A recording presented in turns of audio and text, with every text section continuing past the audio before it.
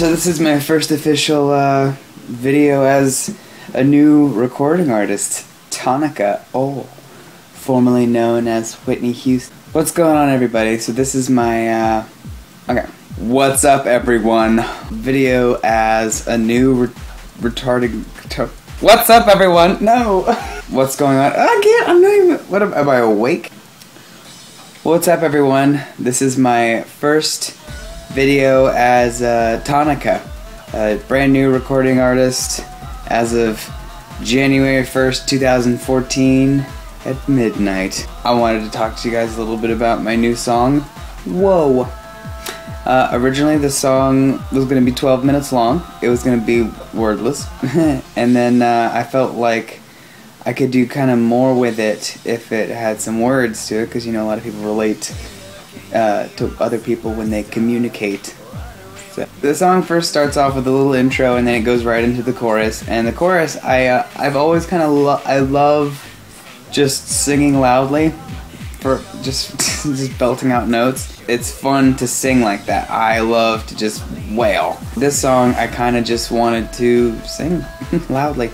The verses, I just knew I didn't want just a regular kick drum for the verses, because I'm like, you know, I know everyone's moving into dubstep right now, and a lot of people are liking that electronica, I don't know what it is that they like about it, but I just so happen to make electronica music in the pop music format. And in the breakdown, I really wanted to do what I wanted to do, and not what other people wanted or what people expected of me to do.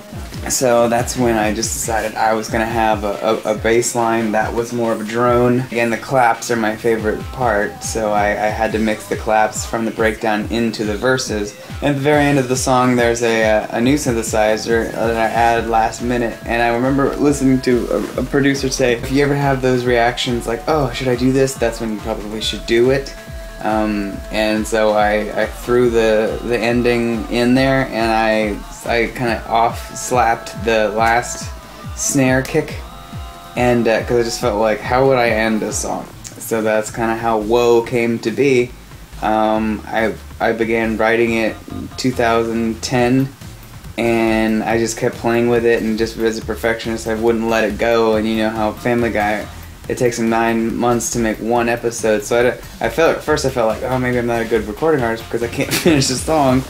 But then I thought, you know what, no, I can finish the song, I just want to finish it my way. The cover art, by the way, came from a photo shoot with this photographer in Lakeland, Florida, but I'm also selling my artwork. So for this picture, I wanted to be retro because I love retro, I love highlights, I love color. Put my best foot forward. But anyhow, that's kind of all I got for you today. The song's out on iTunes as we speak, or as you click like and subscribe to this video. For more videos on me, watch youtube.com/Shawn Roscoe Vlog TV. Alright, see you guys next time. Bye.